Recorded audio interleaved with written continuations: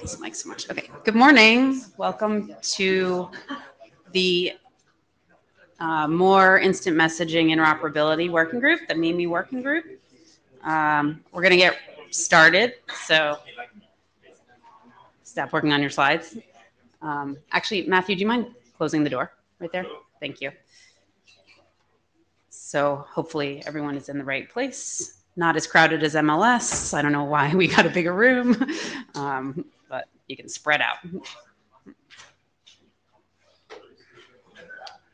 So this is the note well. Hopefully you've seen it already this week. This includes all the policies that govern the activities that we have here today, including our IPR policy, code of conduct, and a variety of other things. Please treat each other respectfully. We've been a pretty convivial group in the past, so hopefully that will continue. We have a note taker. Thank you so much. Thomas has already agreed to take notes, and those will be on notes.ietf.org, so people can follow along and add things if you want to. Thank you. Chris? No, okay. So we have two sessions here at IETF118. Today is the first one, and here's our agenda for today. We'll have a brief update from Richard, I hope, if he's online, on the MIMI architecture, and then Rowan for content format. And then we have a big chunk of time to talk about the MIMI protocol and hear from the design team about what they've been up to. And we have spillover time tomorrow for that as well, in case we don't get through it all. Would anybody like to bash the agenda? Nope. Okay, then I think we can turn it over to Richard. Good morning, everyone. The first slide of the day is always fun, especially when you're 6 time zones to the west. Don't worry, I have coffee. So this is largely just a recap of what we've been talking about, the interims for folks who might be at the IETF without having been at the intervening interim meetings. And Alyssa, am I driving this or are you driving this? Up to you. I'm happy to drive. Might be sure, we can go to the next slide. Yeah, so this is a recap. So those who are at the interims can kind of, nod off until the last couple of slides, which are just refreshed and have the latest data. So this is our client server to server to server to server to client architecture. I think I may have had one too many servers in there, but anyway, the idea is that service providers are represented by servers in this system, and everything clients do in the system is intermediated by servers. Servers work together to create a room, and rooms have events that make them up. Next slide, please. An important invariant at the transport level, at least, is that when we have a room going, all the communications go via the hub for the room. There's a designated hub server for the room, where the room is homed, and everything goes through that room, even stuff that might logically be between two non-hub servers in the room, like fetching a key package.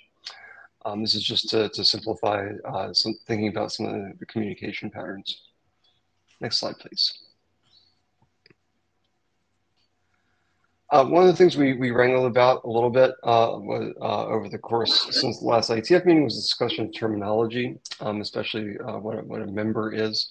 Where we settled is we have kind of parallel terminology for users and clients. So users we call participants in a room. User is a participant if they have some relationship with the room. So if they are present in the room and have some rights to interact with the room. Clients in parallel are members of the end-to-end security state of the MLS group corresponding to the room.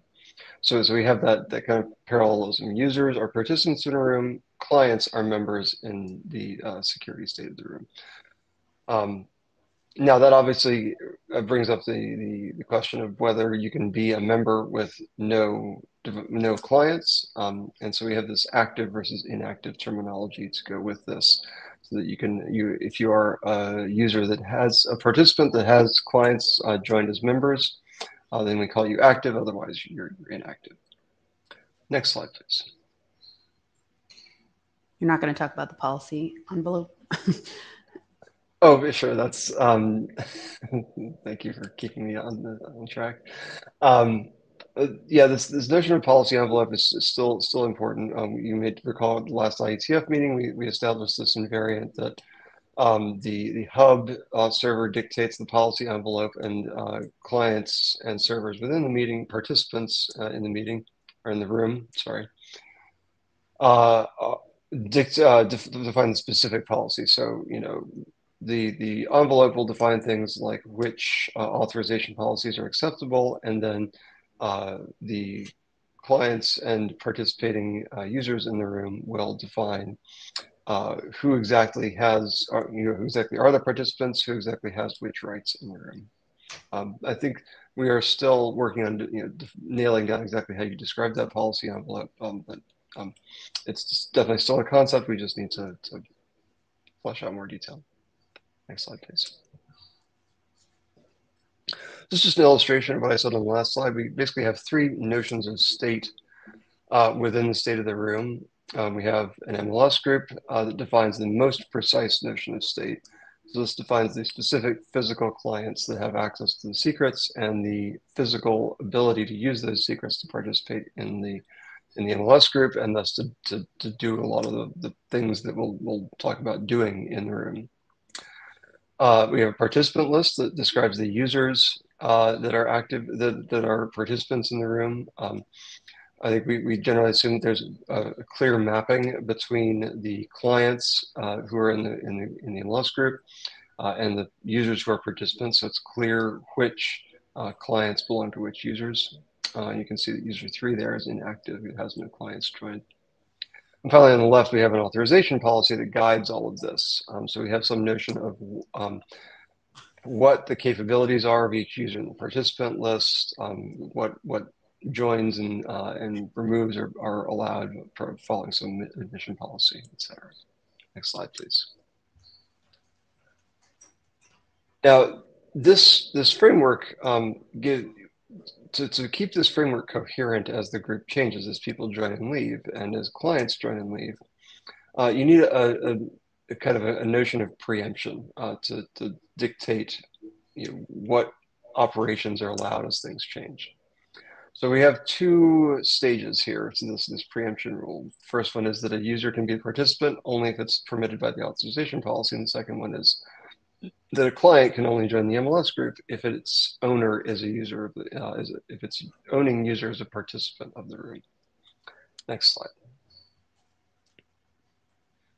So those preemption rules impose some constraints on how operations need to work. So if you're adding someone to the room, you need to add them to the participant list before any of their clients can be added. When they're being removed, all their clients need to be removed from the MLS group before they can be removed from the participant list. So we'll end up dealing with that in the protocol. I haven't seen Conrad and Travis's slides, but I assume they articulate something that's consistent with the invariant. Following that, though, we also have this notion of confirmation. So, right, MLS operations are we're kind of the finest grain notion of that state. Thank you, Apple, for helping with the thumbs up there, giving a little positivity this morning.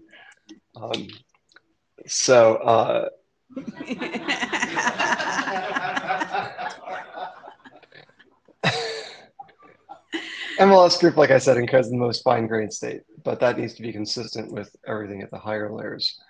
So we have this kind of rotating thing where we make changes to the higher layers and they get reflected in the MLS group. And then the MLS group, because it's kind of a hash chain, MLS is shaped kind of like a blockchain at the middle, gives us this nice causal thing we can put changes to the group in to make sure that all of the clients in the group have the same representation of the group state. So because of this preemption invariant, the MLS state will sometimes trail the what may have been done in higher layers, but the idea is that we'll take things that have been done in the higher layers and reflect them in the MLS state, so that they can kind of confirm the blue areas represent confirmation, those state representations in the higher layers. Ecker, yeah, I think you complained about this slide in the interim. Yeah. So what you just said made a lot of sense to me, but I think I want to see if I can clarify, a point you made earlier, which is you said that someone can't be removed from the participant list until they be removed from the MLS state, right?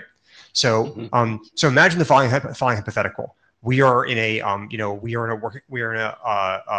chat together, a room together, and I do something that violates the terms of service of the chat service, right? So they want to evict me from every chat.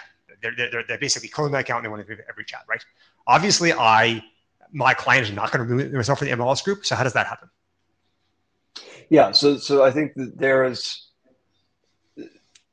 this is a point that we're still working at a little bit, but I think the idea we have is that the servers, the state that the servers apply may run a little bit ahead of the state that is confirmed in the MLS group. So the servers, when the user is banned in accordance with the authorization policy, may have a state that is,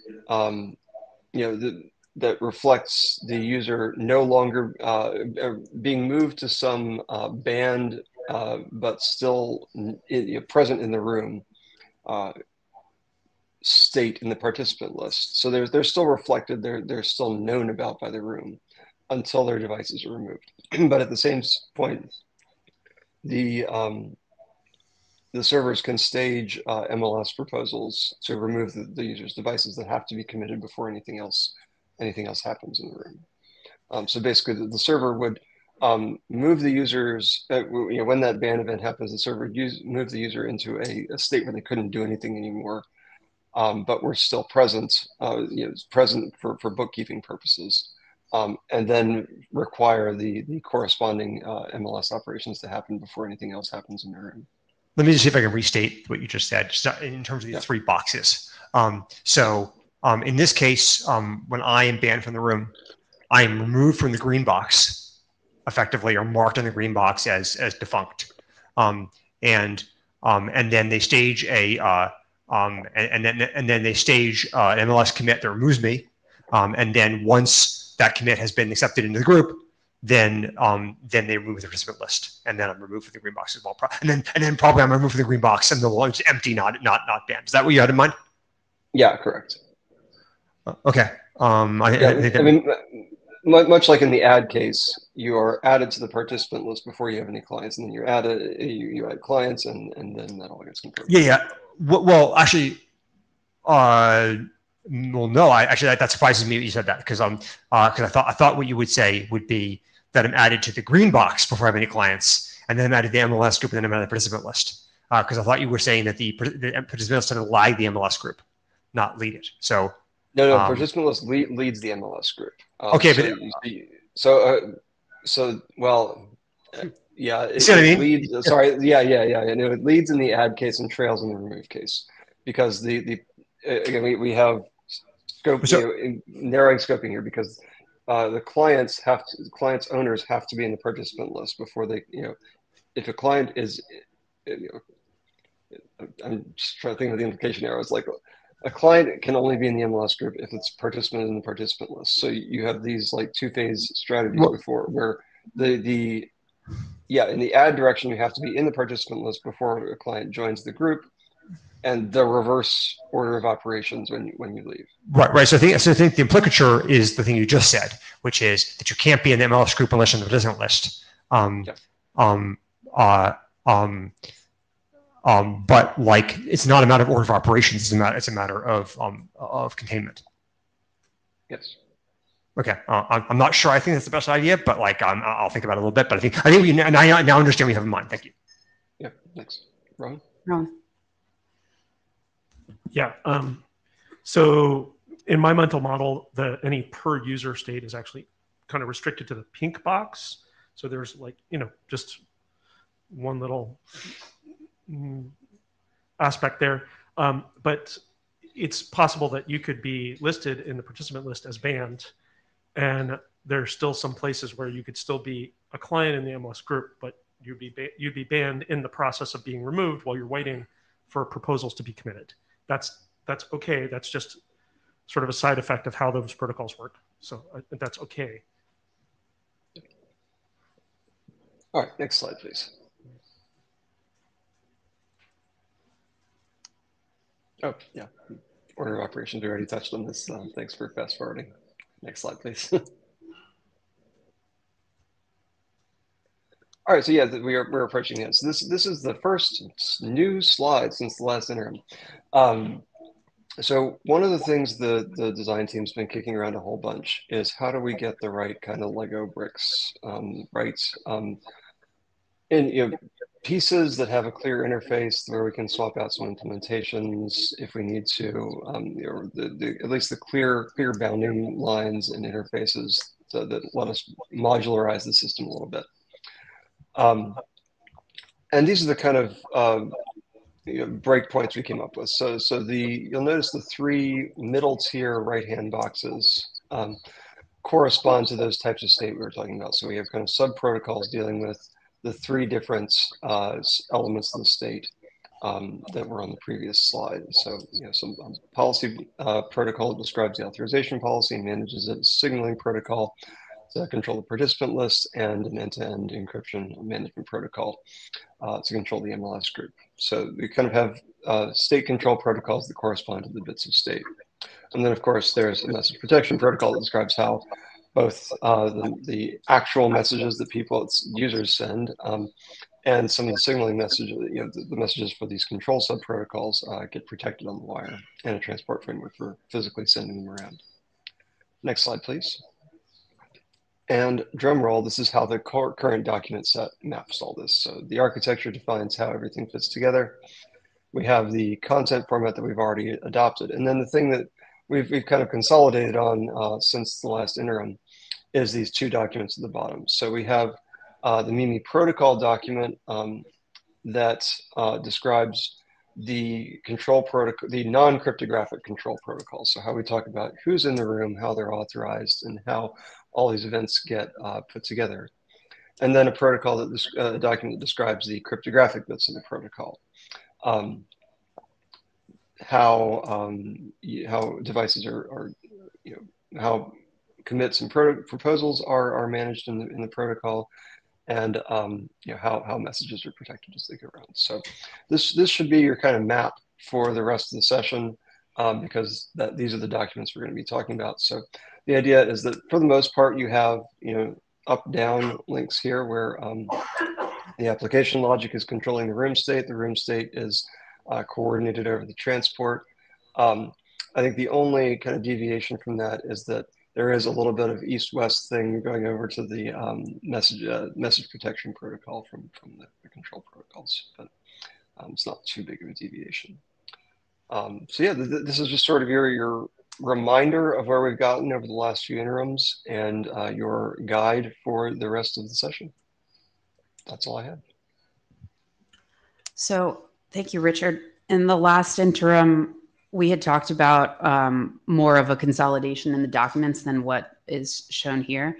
So is this kind of what the design team has resettled on again? Like you'd rather keep these, well, content was always separate, but the other three, you all agree you want to keep them separate, and in terms of like calling for adoption at some point in the future, you want them to be separate? Yeah, so the design team talked about this a fair bit, actually. The feeling, and yeah, this is kind of where we came down. The architecture, so keeping the content and architecture separate, I think was just sort of it seemed a little more natural. The content format's already adopted. The architecture is fairly different from the protocol documents, so that seems sensible. In principle, one could converge the delivery service and MIMI protocol drafts. The feeling there was that there was some interest that folks had heard in reusing this delivery service in some other contexts, and so it simplified some things to have it separate, and also kind of helped clarify I think when we started doing some actual engineering, helped clarify what the interface needed to be between the crypto bits and the non-crypto bits. So actually having things as separate documents is a little bit helpful for the engineering. And I think shouldn't confuse the reading too much, given that we have kind of a pretty clear interface. So, you know, kind of, you can kind of abstract over the crypto and say the crypto is going to do these things as you're reading the protocol. So I think this is not too onerous a document set. And so I think what we're hoping to build toward is adopting this architecture, delivery service, and protocol drafts. Okay. If anybody has thoughts on that, now is the time to share them, I think. You have to read the documents first. Okay. Okay. I mean, they appeared like a day and a half ago. So, like, I'd like to reserve I have an opinion after I've had to read them. I don't know what you've been doing for the last day and a half besides reading these. Yeah, it was more, I mean, we had this discussion last time before some of these even really, I mean, the protocol document didn't even exist, but there seemed to be strong opinions last time about having one big document. So that's why I'm returning to the question. I didn't find what Richard said very persuasive. But I'm reserving judgment for the documents, but like a priori, I prefer to have one. So, but I'm willing to reserve judgment. And Hector, since you're at the mic, when you say one, what would that ideal one giant document include? All 4 of these, or like just everything, content, all the protocol ones? Everything but content, I think. I think the architecture document would be like a preview, you know. So I think content would be separate, and everything else would be. I mean, I'm open. I mean, I was gonna have to read them, but like if you ask what operator I think a right document structure is, that's and again, I'm only the microphone now because listeners that speak now or like or hold your piece. So well, yeah, I'm asking because we're going to have presentations on the other ones, and I think people want to have a conversation about adoption. And it's very hard to like adopt documents if we're then going to like condense them all into one or whatever. So I'm just trying to like get a sense of whether that's like fair game for the end of today or not. It's not. Okay. I mean, it's unreasonable to ask for adoption documents that appeared a day and a half ago. So. So like, I don't care how much 1, 2, or 50. That's just not reasonable. Okay. DKG, go ahead. Hi, Daniel Kahn-Gilmore. So can we go back 2 slides to 8? Right. So my understanding from some discussion on the chat as well is that if an MLS client in the situation where someone was banned, the situation where Ecker's been violating the terms of service, and he's been banned, and I'm in a group, and I'm sending stuff to the MLS group, my MLS client could eject Ecker from the group with a commit. How does my MLS client know that I'm obliged to eject Ecker from the group? Because if I don't eject Ecker from the group, presumably the hub server will block all of the rest of my MLS messages or drop them or reject them or something like that.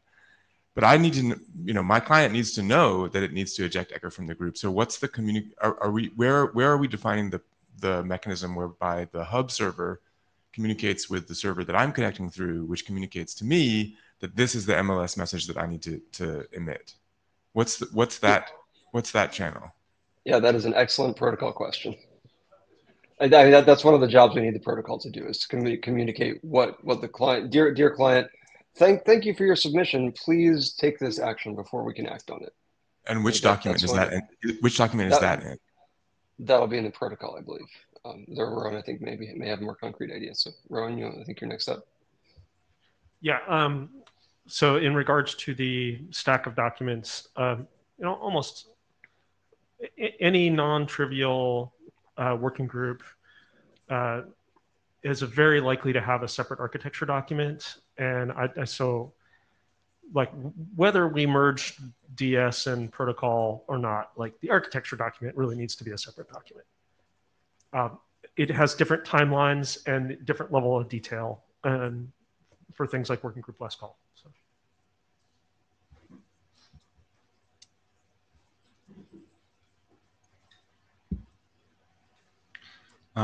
Yeah, regarding your question, I think that would also be in the delivery service document, that when there is pending things and you send a message, that you would actually get an error message back. So yeah, it would be both in the protocol and the the DS. But yeah, regarding the document, so Ecker, I know you already voiced that concern at an interim a while ago, and that has been brought into the discussion in the design team, and that was discussed quite a bit, particularly regarding merging MIMI protocol and the delivery service. And there's some really good reasons to keep the delivery service separate. And one of them is that it's absolutely generic and specific to MLS only. So you have a super clean separation of the interface there. The other one is that it can be reused, and there's some likelihood that it will be reused in a different context because it actually spans by design the whole route between clients and server, while MIMI only really just covers server to server. I don't know, Benjamin, if you want to say anything about platforms here. That I keep relaying that information. Now we have the OGs here. Sure. I mean, so like that has some normative force. That does enforce what you're saying, but I like to read the documents and form an opinion. I guess, but I guess I actually got to talk about this this question about that DKG is kind of pushing on, which is this regardless of where it appears in documents, the question is, does this protocol specify the specific mechanics that are followed in the cases we just indicated, right? Namely, so like I heard DKG say, you know, I need to, Richard, when I floated this like ban case earlier, you said that the application emits a proposal to remove movie, right? And DKG said I'm supposed to know that I'm supposed to do a commit, right? And like I understand those can be those two things can be true in parallel, right? But yeah, another thing that could happen is one of the group members should be supposed to remove the person from the group, not accepting the proposal, but rather by issuing their own like removal, right? Their own proposal commit pair, right? And so I don't know if that's the best approach, but I guess what I'm saying is like, do we believe the question for this working group is, are we going to specify the semantic transitions and who's responsible for doing what in each of these cases? Or are we leaving it to the application to decide and providing a mechanism? And I don't know, but like that's actually really important that we come down on. I maybe I'm misunderstanding what you're proposing, but I don't really see how we can get around specifying that. Like it seems like if you leave different applications to interpret these requirements differently, then you don't end up with an interoperable system. So I think we need to have a defined order of operations here. And a defined sequence of protocol actions for these cases. I tend to lean that way, but I'm like I'm making sure that everyone agrees on what we have to do, right? And so I think that if that's what we have to do, then I think we actually have to make there's a tendency in these protocol design settings to sort of be like, this is one way you could do it, and another way you could do it, and just persuade yourself that that we have enough protocol mechanisms to do it. And MLS is sort of full of that stuff where it's like you could do X, you could do Y, you could do Z. And that's like fine, that's great. It's a building block, right? But I'm saying that if what we're doing here is different, then we actually have to go through every single major scenario flow and ensure that we've defined exactly what's supposed to happen. That's I try to make sure we all agree that's the scope of work we're taking on here. And that does require making, I think, some actual like real decisions along the ones that we were discussing yesterday in MIMI about like order of operations and what it actually means to be part of a group and like MLS status versus participant status and whatever, right? Yeah. On this building block versus super every situation prescribed dichotomy or spectrum, I think probably the invariant that comes to my mind is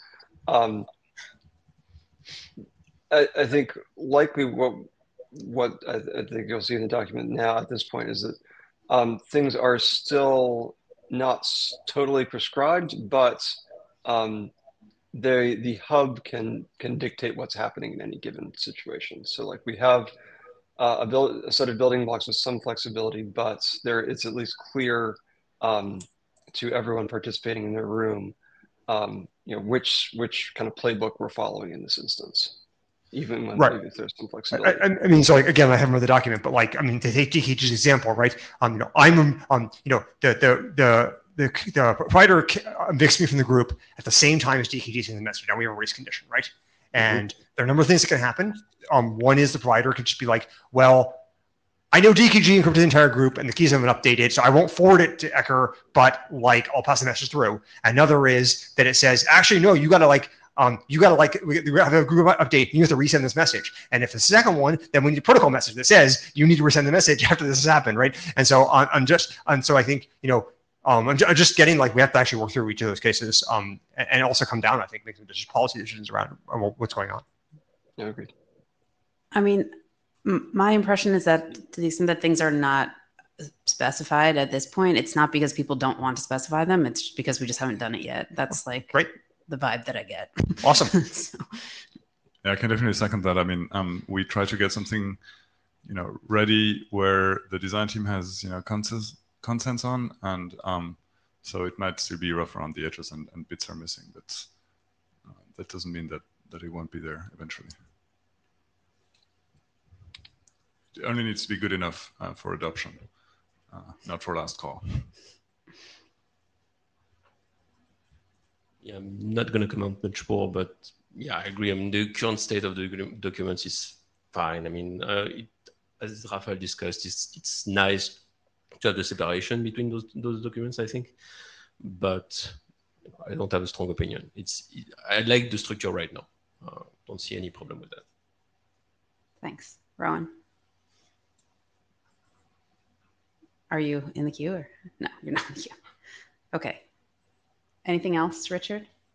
That's all I had. Okay. I do have one request in re-reviewing right before this. I think we really need one terminology section, and if it's going to be in Arch or wherever it's going to be. I know there's like separate terminology document, but like there's the terminology between the documents still inconsistent, and even the architecture document doesn't, it sort of puts the terms in narrative. I think it would help a lot to add the one terminology section that all the documents are going to refer to someplace. So I don't know if that's cool. Yeah. Travis and I have been working to consolidate the terminology into the architecture document. But if you'd like more of a glossary style section, I think we can. Yeah, I think it would benefit the whole effort. Okay. Sorry, I just wanted to respond, excuse me, to several of the things, the questions or comments about, you know, we need to have exactly one way of doing things. If this were a greenfield protocol, we'd have that luxury, but we're dealing with protocols that are in the wild. We're dealing with user interfaces which are different. And so we need to support reasonable things that are in the wild. So how can we make this sensible? The way is that we have an authorization policy that describes what the policy actually is, what things you are allowed to do and what you're expected to do.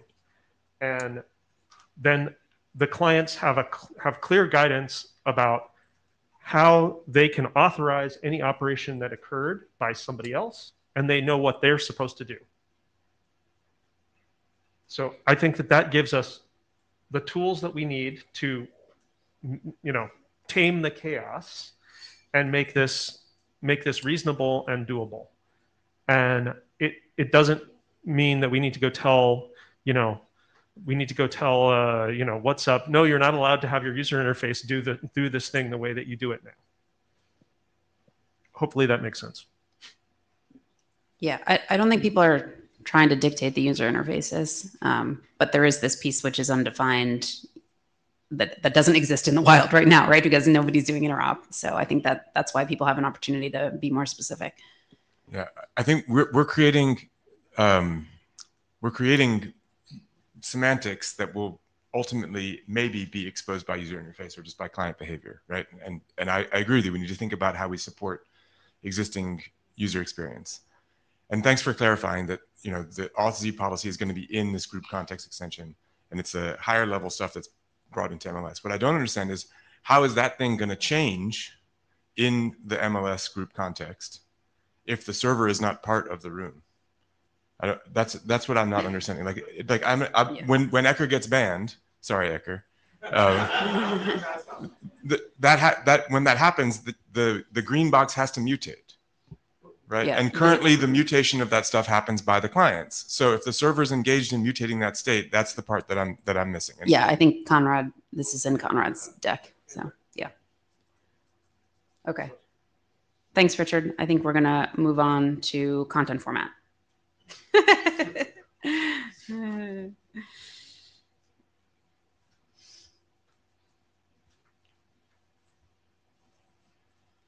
Rowan, you're up.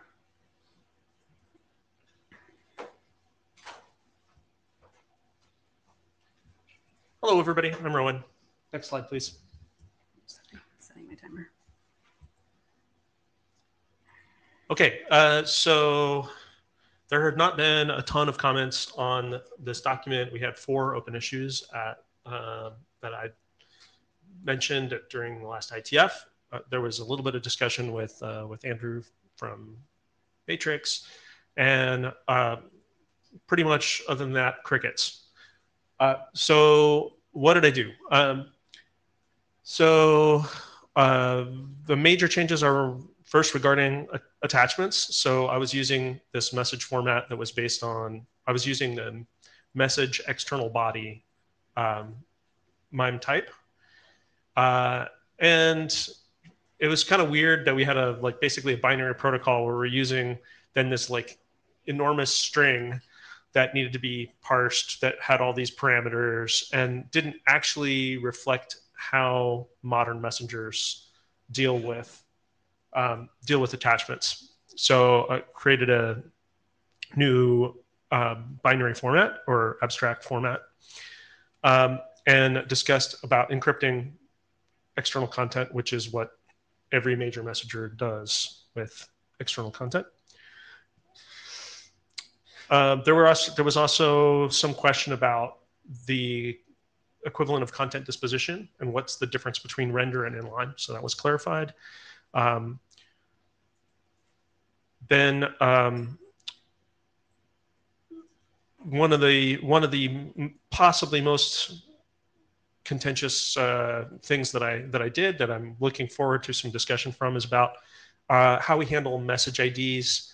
So I had this assumption of sort of an envelope, and so you'd have an inner message that is encrypted and then an outer message that has an envelope, and the outer message has a message ID, and that you would be able to, at some point clients would be able to compare that the outer message and the inner message either had the same message ID or some way to correlate between these two. But because we're only defining client behavior and end-to-end behavior for the MLS layer and the content document and not for anything lower in the stack, that's not really possible for us to, that's not in our purview. So what I did instead is I created a struct for additional authenticated data inside of an MLS application message where you would put a copy of the message ID and timestamp that can be inspected by intermediaries, and clients would be obliged to verify that these two are the same on receipt. So they would declare foul if there was a problem, if those didn't match. I have individual slides for these later. And then let's see. I expanded some discussion about how mentions should work, particularly about confusion attacks. And then finally, I added a last seen field, basically to create a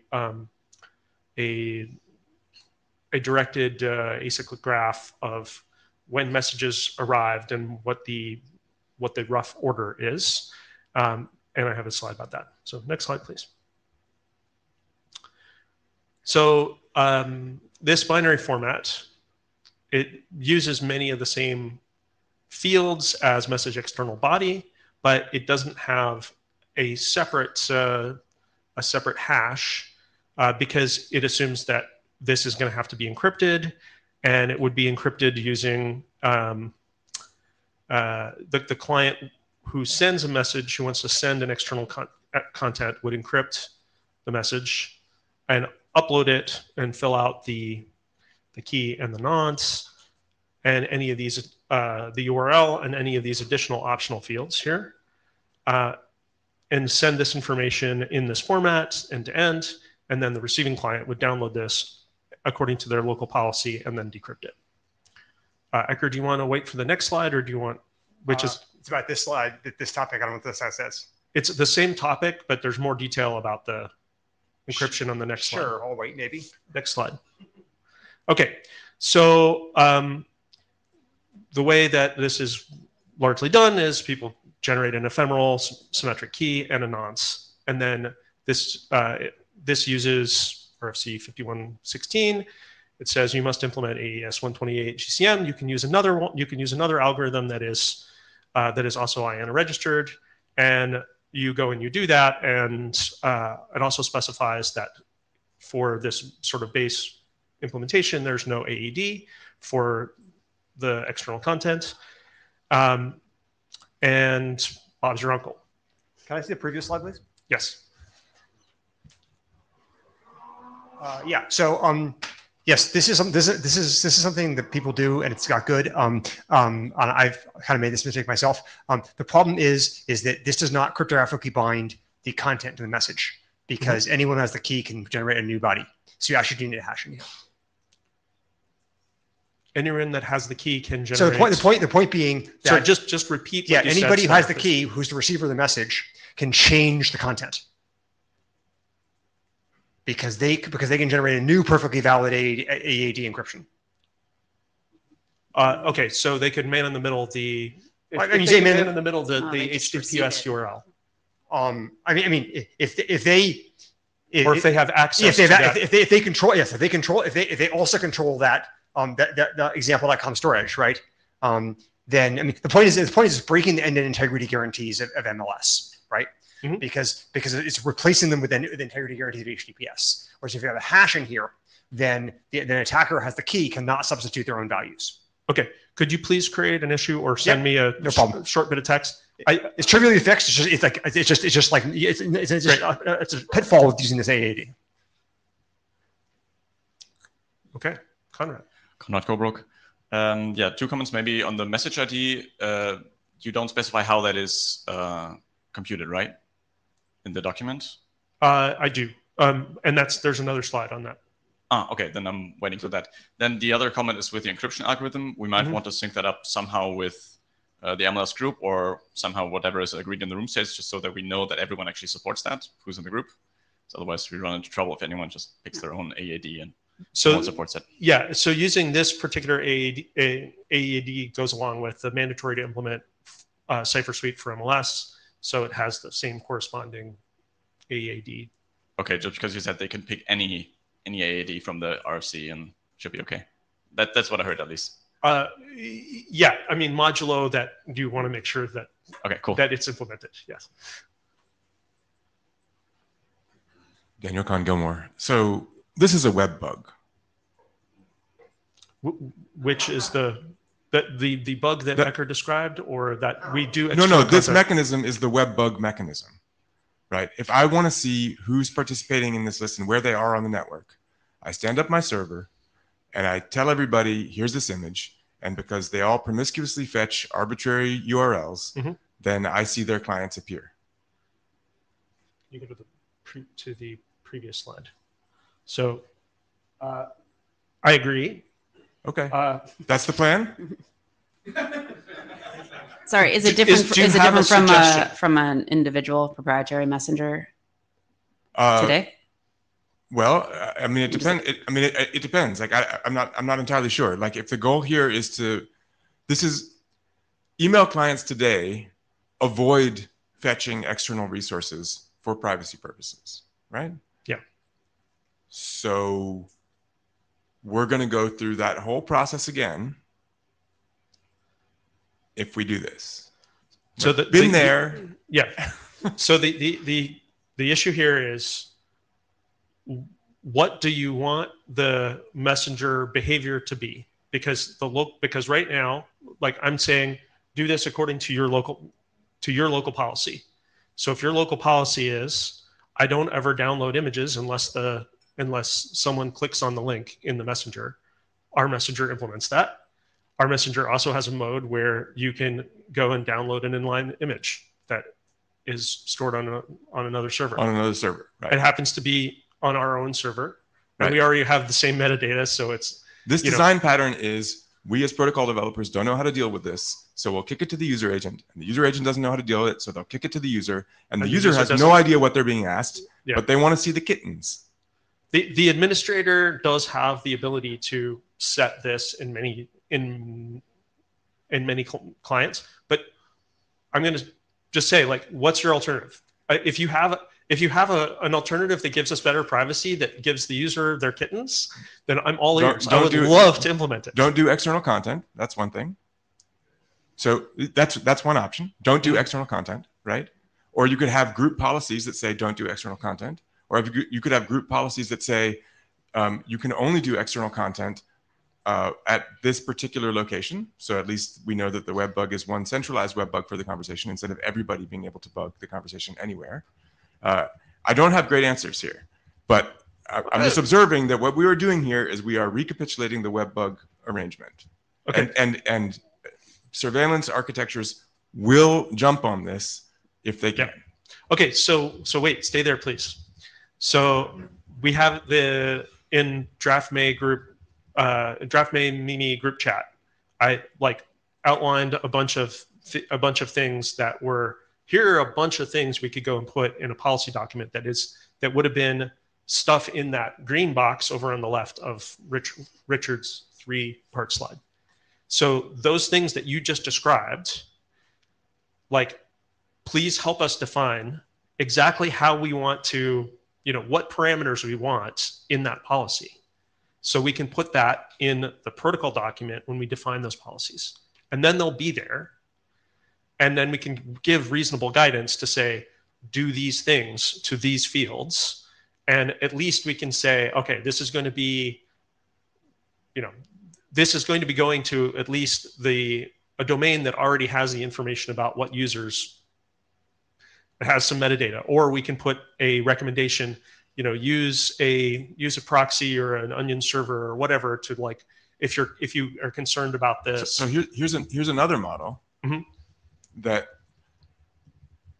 who already knows the network location of the clients? The local provider of their home server. Yeah. Right? The hub does not. Correct. And the other participants do not. And that's what everybody except for WebEx does, is they load it on the local provider. They upload it to the local provider. Okay. So why don't we push these objects to the local providers of each of the recipients, of each of the local providers that are in the room. And then if you want to get that thing, there's a way to query that thing. Instead of putting here, what we're saying here is we expect all MLS clients to promiscuously fetch arbitrary network resources from arbitrary domains. And we don't know what the privacy policies are. Instead, we could say, we recognize that the local client already has this relationship of their network location to one of the servers, and we could just say external content has to be routed through that home server. Yep. Very good last point. That's exactly what I wanted to say. We propose that in the attachment draft. I don't know if you read that, Ron. So essentially, it's that we already have the hub as a coordinator for a number of things. So in a way, it makes sense that the hub also coordinates quotas, how much can be uploaded, etc. Routing it via the local provider might make a lot of sense for privacy reasons, but it's sort of orthogonal to the fact that at the end of the day, when you download it, you want to download it from the hub. Or again, route it through your own thing, but the coordination has to happen at the hub level.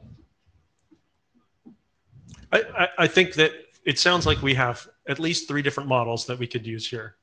So let's go and have a vigorous discussion about this on the mailing list. But I think it sounds like, we could do it the way we're doing it, which is whoever uploads it sticks it on their local server, and then the receivers have to decide whether they're going to download it or not. We could push it to the hub server, or we could have some way where it's more or less automatically distributed to each of the receiver providers. Did I miss any of the possible options here?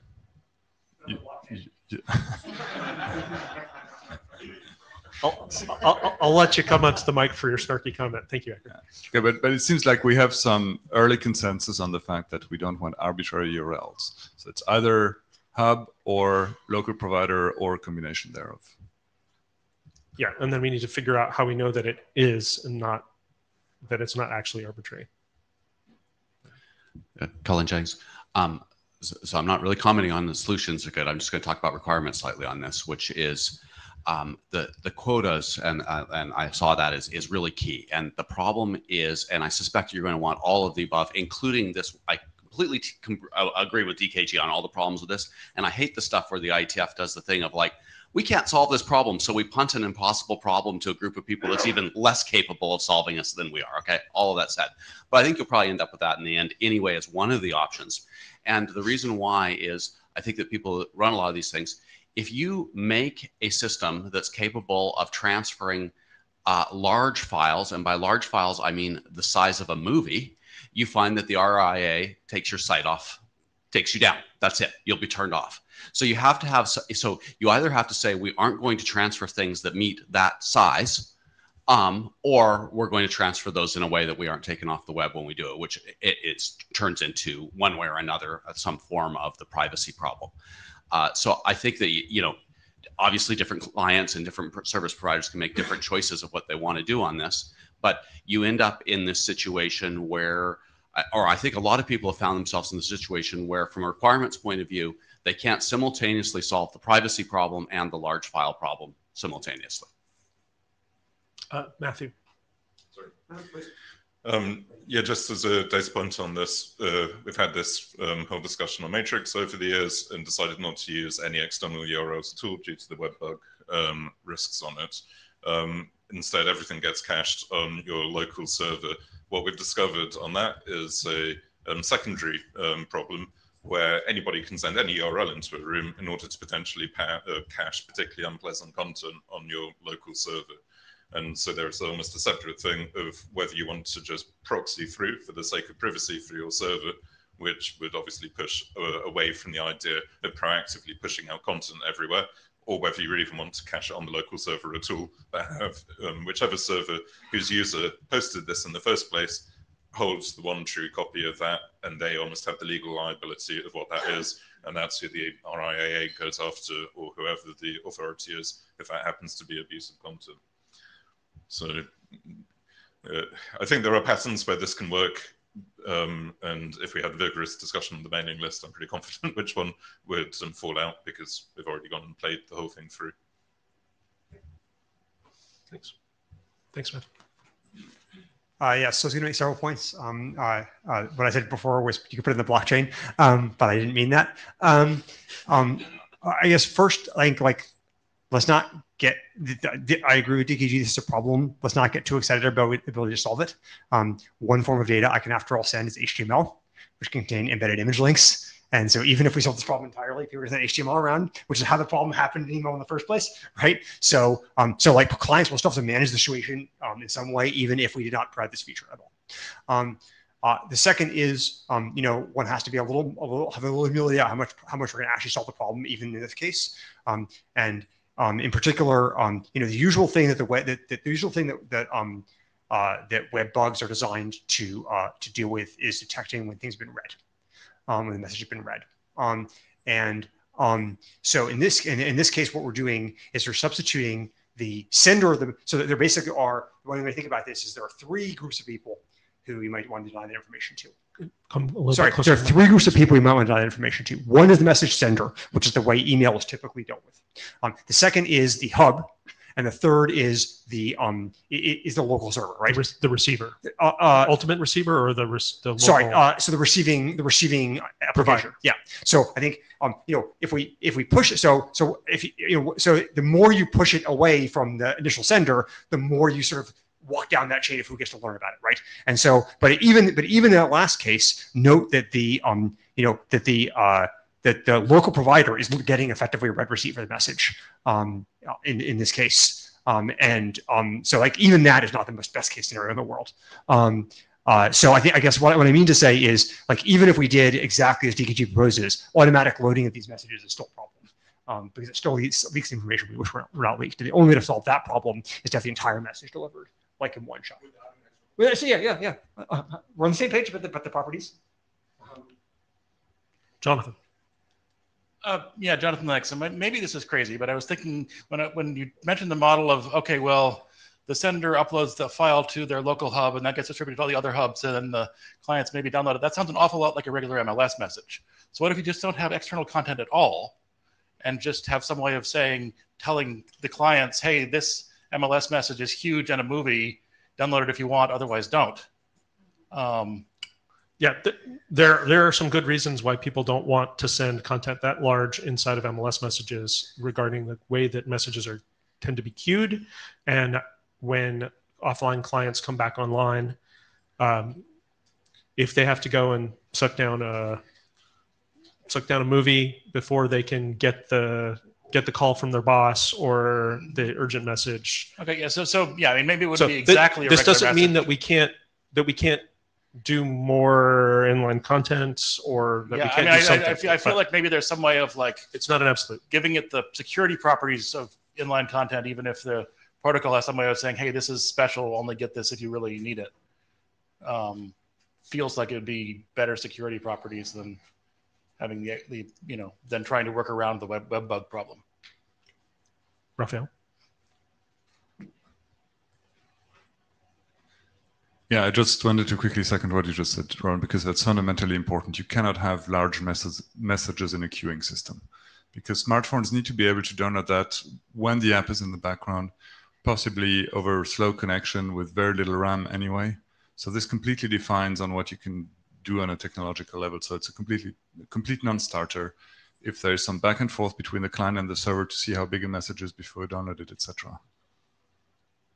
So I understood Jonathan's proposal differently. I think he was not proposing to treat content as a message and thus use the same queuing infrastructure, but to replace the generic HTTP fetch here with some sort of fetch through the room thing in Mimi. So you could post content to the room and it would get stored in a similar way to other stuff associated to the room. But instead of being delivered actively and queued like messages are, it would be delivered only on request. So basically you swap out HTTP for some Mimi fetch thing. That doesn't seem totally implausible to me. Doesn't sound very great for privacy. I don't know.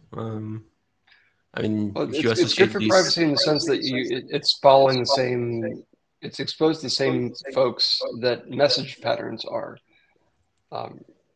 Right. It's content, as Jonathan pointed out, it flows through the same set of servers that the messages flow through. The only difference is that you would see when someone is awake to fetch it and when they go for it. But it's only exposed to the servers who already know the membership of the group. Yeah, but they don't necessarily know the content of that message. Like in my PDF with my legal discussion with my lawyer or something. It's like. Oh yeah, no, I mean it would be end-to-end protected, just like messages. It just wouldn't be eagerly delivered. Yeah. So let's get the requirements written down. Let's get the ideas on the list so we can discuss them. But yeah, definitely make sure that you include your the requirements that you're assuming when you send your message. That's going to help a lot. Okay, let's go on to the next slide. Okay, sharing message ID and timestamp with providers. So we've got this MLS additional authenticated data field, AAD. So if we expose a copy of the message ID and the timestamp, a local or hub provider could reject a provisional message with timestamp that's too far in the past or in the future. Maybe that's more than 1 hour, maybe that's more than 5 minutes, whatever. We could come up with some specific guidance about that. It might be different for past and future times. The clients would be primarily responsible for detecting duplicate message IDs. So that's with the caveat that not every client has been in the MLS group for its whole lifetime, and so they can only detect duplicate messages during the lifetime that they have been involved, that they've been participants, that they've been members of the MLS group. Then the local and hub providers can also reject messages with when they detect that a message ID is duplicate, but would not be required to do that because that's hard. And I had a little discussion about why, in my case, I included a provider domain in the message ID. So for whomever asked this question, the message ID is a UUID, or it's recommended that it's a UUID. We could make this mandatory, but we do have stuff in the wild where we have different message ID formats. We might want to still allow that, but since we're encrypting a new, we could go and we could ask, does any provider have a problem if we just make this mandatory a UUID? Eric, you want to comment on the domain part? No, not necessarily. I want to make sure I understand what the problem statement is first, which is why do anything here? Like, why not just why just do nothing? And then I'm not saying I disagree with that. I'm trying to understand what the problem statement is so we can think of the engineering solution to the problem. Right. So we have the threat model for duplicate message IDs is that we have. So first of all, getting two messages near simultaneously with the same message ID, because we use these message IDs in the replaces and in reply to fields, this could cause, I could have a message that is it says it says whatever, and then somebody replies to it, and then somebody sends a new message which has the same ID, right? Likewise with the replaces. I just replaced a different message. Sure. So I guess I'm very uncomfortable using IDs that way. The right way to do it is by addressing them via content, which is a hash, which removes that problem entirely. And then that can be enforced entirely in the client and doesn't need any server support at all. So in other words, so the in reply to already has a in reply to hash. Why isn't that enough? What about replaces? Do we need that for replaces? Yes, is that what you're proposing? Yes, that's what I'm proposing. Okay. And if there is a duplicate message ID, you just detect it, and the client says something went wrong, and they just don't display. Well, I guess I'm now about to ask why you need message IDs. So if we assume that the message ID is the hash of the ciphertext of the message, and you have a replaces, then the thing that it replaced had one ID, and the thing that is doing the replacing has a different ID. And when you reply, you're replying to the most recent ID of that particular message, right? Where do we need some non-hash message ID? So right now we do have, it's a pretty common problem that due to whatever, like network synchronization, that a client might get confused, or clients do get confused and send basically the same exact content, and that could be at radically different times. Now, if the timestamp is the timestamp when you're encrypting, and they're re-encrypting, then we might be okay.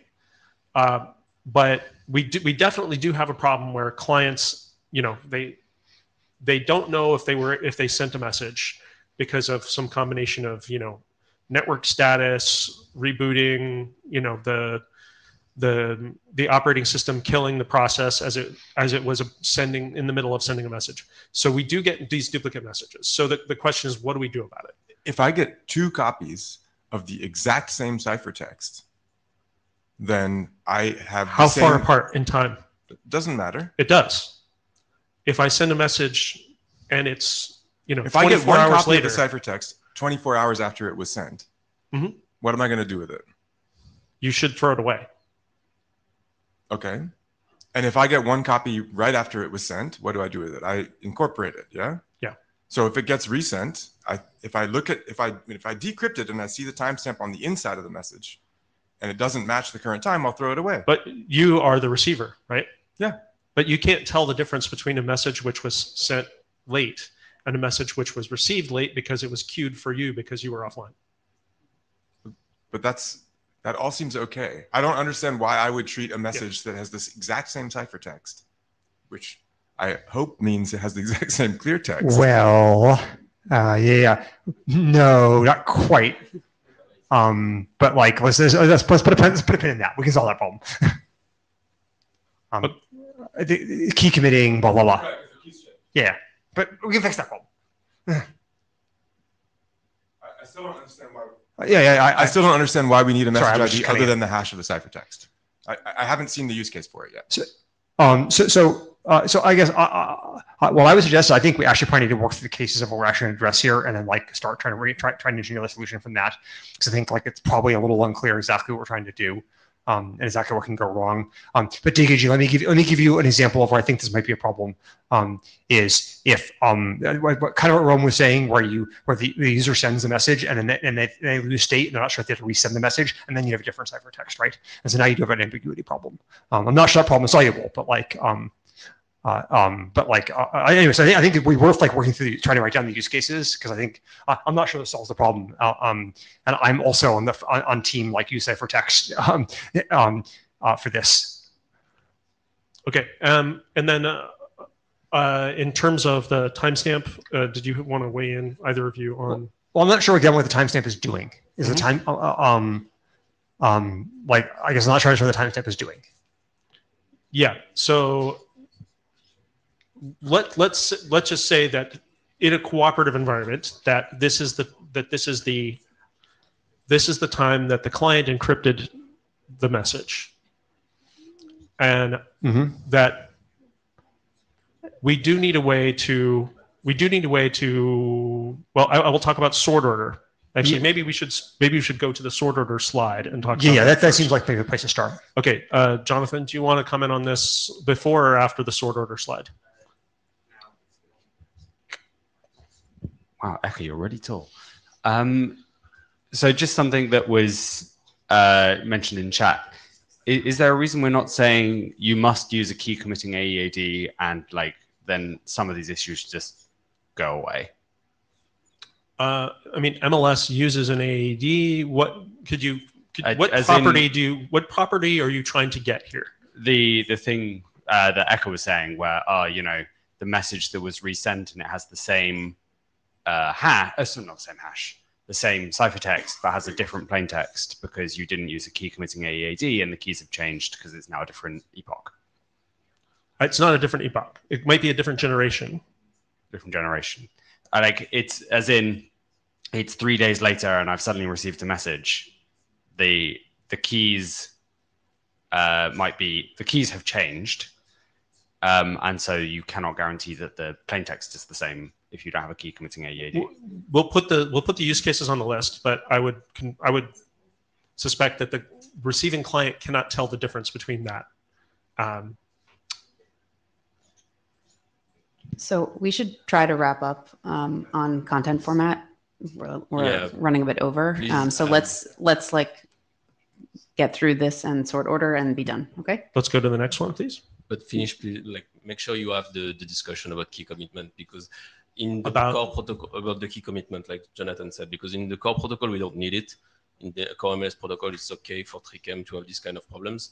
It's not okay for the application messages or for the rest. Right? Okay. That was a little quiet. Please make sure you send that in the Zulip chat. Okay. And by the way, the thing that I thought was going to be the controversial bullet on this slide was about metadata. So sort order. Okay, so this is a requirements question. Is it a requirement that different clients in the same room, they have a consistent rendering of the sort order? Is this a feature that we need in MIMI? Anyone? Anyone? Now, I mean, there are a whole class of attacks that can occur based on somebody inserting messages before or after they were actually sent. Cullen, did you want to comment on the requirements? Sorry, question? I tried to join the queue, but it failed on me. Matthew? But I will go behind whoever is in the queue. Okay. I was going to say, look, you can't, never mind anything to do with MIMI. You can't have a modern chat application where people are typing things rapidly at the same time, and people see obviously people will type things and different things win, but in the end, everybody needs to see the same thing. If I say, let's do blah, and somebody says yes, and somebody says no, I mean the opposite of that, and then somebody says no, like you've got to have you can't have your messages randomly switching their order between different users. Like there isn't a single application on the market that successfully does that. Alan's shaking his head, so maybe I'm totally wrong. Okay, so I think it's a basic user experience here. We have to have a consistent ordering. Yeah. Matthew's next. So I've got a data point from Matrix Land where we have gone back and forth on this enormously.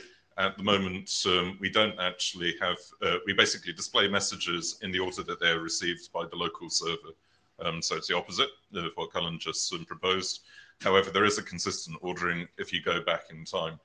The problem being that if there is a delay on a federated network, what do you do about the old messages that come in? Sometimes it's very confusing to go and put them with the timestamp at the bottom of the page. Sometimes, but it's also weird if they pop up 3 pages ago and you have to have an arrow that says, oh, there are random old messages going on there. Honestly, it's up in the air for us. Like, we're fiddling with it right now on Matrix Land, and it's really unclear what the correct solution is. I'm going to close the queue, so if you want to comment on this, please get in the queue. Ecker. Yeah. So maybe let's try to explore the boundaries here. Like it's always the case that you can have 2 people responding to the same message, like as you just indicate here, and then you have to somehow order those messages. And the people, so the people who think that it's important because it's an order, I'm looking at you, Cullen. How do you think the system's supposed to handle that? Is it supposed to arbitrarily pick one? Is it supposed to, I'm just trying to understand where we are. Yeah, I think any answer to how that's picked is totally fine. Like compare the hashes of the 2 messages, timestamps that are on a common time base. Anything is fine.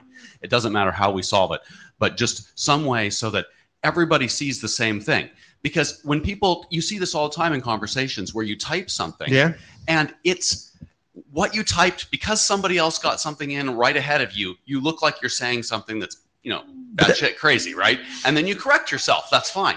But if it looks fine to you, but other people see you as batshit crazy, that's a problem. Well, I just I think I'm like sort of with you, but let me just point out that like I'm not sure that cannot be solved entirely to the client side, and the reason is because like there's no consistent view between the clients of anything, right? And so either you have to live with so you can say you lessographically sort, which is a common thing people say to do, right?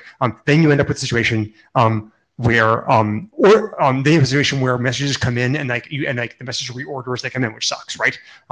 You can have timestamps is like one thing people often will do. I guess you can't trust the timestamps. Right, exactly. So I mean, so I'm just trying to figure out where we are on this. Right. So but that we're using partial ordering is my point. And you acknowledge that in the next message, in the next point, right? Yes. And so how do you resolve that partial ordering question is I'm just trying to make sure, do we think we have to solve resolving the partial ordering question and making it full ordering? So, I mean, we can take the partial ordering and we can take, we can order by the hash of the content. That's what I was saying is that produces a very aversive UX experience where the messages reorder as new ones come in. Yes, there's no way so what I am saying is that it is absolutely mandatory to have the user experience that messages reorder as they come in. Okay, that's I understand why that's negative, but you have to have that. Otherwise, you can't have consistent messages between different people, I guess, or you'd have delayed messages. Well, no, I guess I do want to suggest there's another way to do this, which you may or may not like, which is to have timestamps assigned at the central server. We don't have, so if you can come up with a way to do that in Mimi, I'm all ears, because right now we don't have a way to get anything below the MLS messages arrive at the end client. I don't think I understand that, Max. What did you just say? The Mimi protocol, the transport protocol, doesn't go to the client. It only goes to the client's provider. So how would we get that timestamp information to the receiving client? Thank you. I understand your point. That's a good point. I don't know. Okay. Do we want to do maybe a show of hands about whether people want to weigh in on this sort order question? Or I already asked anybody who wants to weigh in to get up to the mic, so I think you're getting everybody who you wanted to hear from. So just to summarize the situation here, the theoretical situation from information theory point of view is that we have a causal order, which is not a total order on the messages. From what we want the users to experience, we want them to see a full order, and we want it to be a uniform full order across all the clients. So I don't think, so I have not even begun to think about what kinds of attacks the server could do if we allow the server to specify the full order that doesn't already exist, right? Like if we know that there is no actual full order of the messages. I don't see how I don't know what the risks are there. We may need to say, hang on. I think this may be a moot point because of what I just said to Ecker, right? I don't think that anybody has come up with a way that we could get the server to provide us with an order. So if we can't come up with a way to do it, then you don't need to worry about whether that's important or not. That makes the security analysis even easier if we can't do it. Great. We are talking here about the actual user experience of what the user sees. Our protocol cannot expose a full order of the messages because there is no full order of the messages. There is only a causal order of the messages. So either we're giving user interface guidance that says, if you want to have a compatible thing, this is what your user interface needs to do to render the messages, or we are not giving user interface guidance, and all we can give you from the protocol is the partial causal order. And your user interface needs to pick its best way to do it. So I know we don't do user interface here at the IETF, but if what we care about is user experience, we do give recommendations. I was saying that to hear the no's. Great. Yes, we do give recommendations. Okay, so we should give one specific recommendation and say, if you follow this, your client will render things in the way that all the other clients that follow it do. I'm very happy with that. Thank you. Yeah, I agree with DKG. We have the causal ordering from the protocol already, which is good. So like you never swap the messages from one client, all right? But the global consistency across all clients is a problem, but having some policy is good. One thing I wanted to note is if you could add somewhere missing messages, right? Because at the end of each flight of MLS application messages, if you don't confirm, if each client don't confirm the number of messages that they actually sent, you can miss some messages, right? We have an extension for helping that, but with AppBack, you mean? Yeah, with AppBack. So that's a discussion, right? But I think it's, if you miss messages, is it worse or not worse than reordering messages? Good point. Okay. So you feel like you got what you need on that? I think so, yeah. Okay. But yeah, please, either if you got an opinion on this, please comment on an issue, create or comment on an existing issue in the GitHub, or make a post on the mailing list. Or, if you want to say something quickly, like on the Zulip, I'm going to harvest all those before the end of this meeting. Okay. I think we're going to have to skip mentions and can you just skip it quickly to the next one? And I'm just going to say that I did make some changes to the text about local policy for mentions. If you care about that, please have a look. We can skip that. That's okay. Great. Irrelevant. Thank you. Conrad and Travis are up next.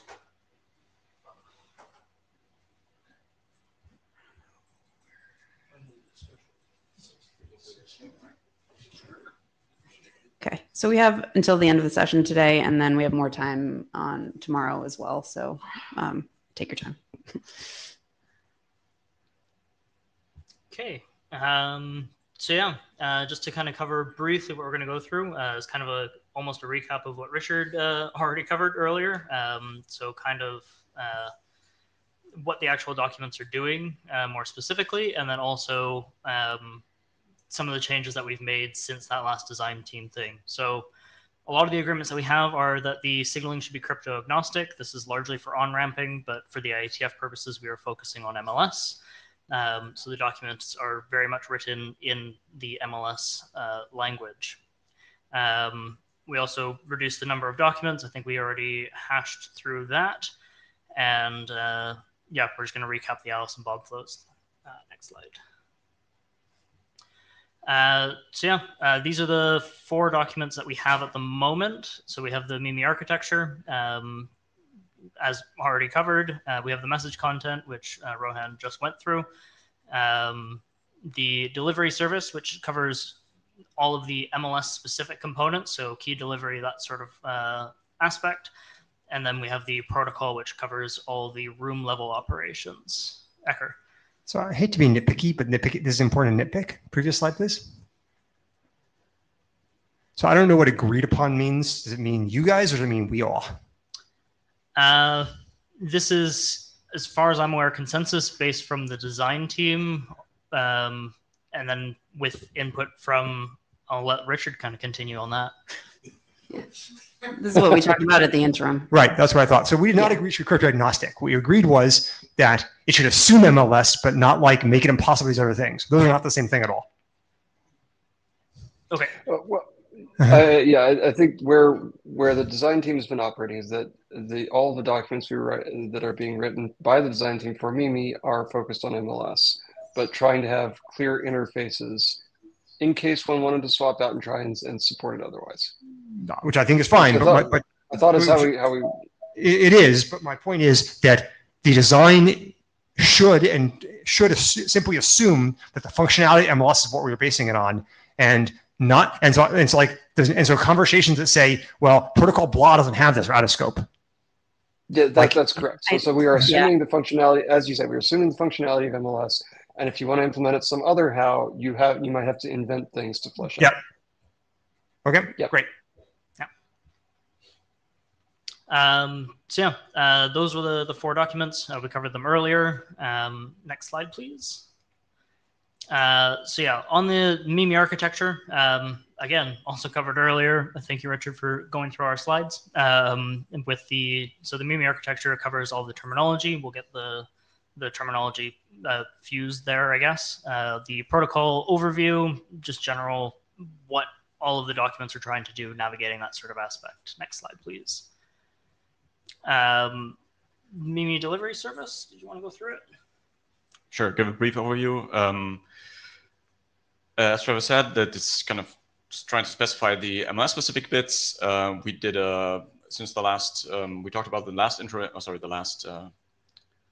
interim, I think, or the last meeting in San Francisco actually, where the criterion was for this to be a separate document. There should be a clear interface. I think Ecker, you mentioned that, so that when you read the protocol document, you should only have to read a short section on how the interface looks like with MIMI-DS document, and we kind of put that both in the MIMI-DS document and in the protocol document, what it does, and kind of repeat it here a bit. It provides ordering of handshake messages, although that's kind of irrelevant for it's relevant for MLS, but not necessarily relevant for the MIMI protocol document. It's membership management. We had that on Richard's slides already. It goes over the specifics of the proposal commit logic, which are MLS specific, but because of the mechanic kind of leaks into the MIMI protocol document because it's important. And we've already talked about the relations between the participants list and the membership list of the clients. So the proposal commit kind of paradigm influences that a bit. Then it talks about MLS specific verification that includes authentication of messages. It's tracking the public group state. So it gives the MIMI protocol kind of this agreed upon membership list and provides assistance for new joiners. And it also deals with the download of the pre-published key material, which is MLS key packages. Next slide, please.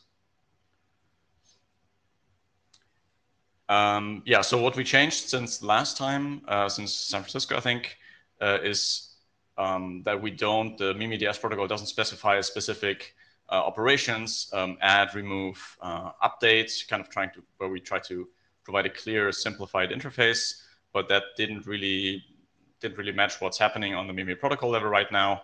And so it's just a simple, you can use MIMI-DS to propose things, you can use MIMI-DS to commit to things, and that kind of cleans up the interface to a certain degree. And I guess we'll talk about more when we look at the concrete Alice Bob flow later on. Next slide, please. Can I just see the show of hands how many people have read the MIMI delivery service draft in the room and in the chat? Roughly. Okay, so that's like maybe 10. Just so you know who you're talking to. Okay. And before you start, I'll just ask for the protocol draft as well. People could raise your hand if you've read the protocol draft, which was posted very recently. So It's a bit better. Okay. All right. About the same. Thanks. Travis, you want to take the protocol? Yeah. All right. So for the most of you who haven't read the protocol draft, the draft covers a lot of the room level operations. So the delivery service covers everything within the MLS group. And then the protocol document is how do you get, say, messages between servers? How do you deal with the concept of users versus clients? How do you make sure that those users clients actually end up in the MLS group? That sort of stuff. So the signaling is based on events. Events is very much the wrong term for what we currently have in that document. We're kind of just deferring the terminology to a later change while we kind of focus on the actual mechanics of that draft. So this includes room state changes. So, are currently just the participant list, participants being the users themselves.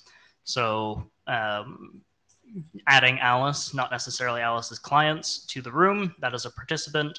A member is the clients for that user. The framing is all done through MLS proposals. So you would simply just send an MLS proposal to add Alice, and that gets appropriately authenticated, sent between the relevant servers, and managed by the hub. Currently, the assumption is that signaling proposals will take immediate effect on the room state. So adding Alice doesn't have to wait for a commit, but this is a point of contention that needs further discussion. And then, the protocol makes use of the MIMI-DS. So all of the commits anchor the room state within the MLS group by just nature of committing every so often as needed. And some of the signaling states, in particularly adding users or inviting users, can happen atomically. So you can add the user and their clients in the same logical operation without necessarily needing to wait an infinite amount of time for the user to be added, then the clients to be added. Ecker.